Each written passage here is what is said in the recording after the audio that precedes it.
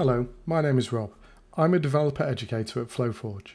In this video, I'm going to demonstrate the new device provisioning feature we've added as part of FlowForge's 1.4 release. Device provisioning allows you to quickly deploy your projects to an arbitrary number of devices. The feature uses a new single provisioning token for all devices rather than a different configuration file for each. To get started with this feature, you will first need to go to the team settings, then select Devices. You now need to press Create Provisioning Token and give your token a suitable name.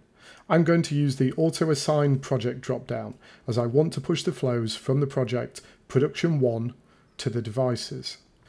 For that project to be pushed, I will also need to create a snapshot of the project.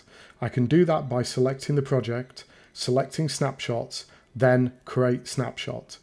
Give the snapshot a name, tick Set as Target, then press Create.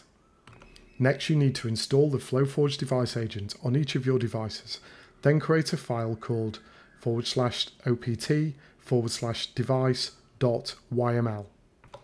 Paste in the content of your token, save the file, then run the device agent with the command flowforge-device-agent.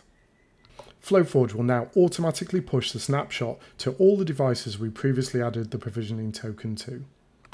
We think this is a great new feature which will help users of FlowForge deploy their projects to their devices at scale. We look forward to seeing how our customers make use of this and the other new features in FlowForge 1.4. Thanks for watching.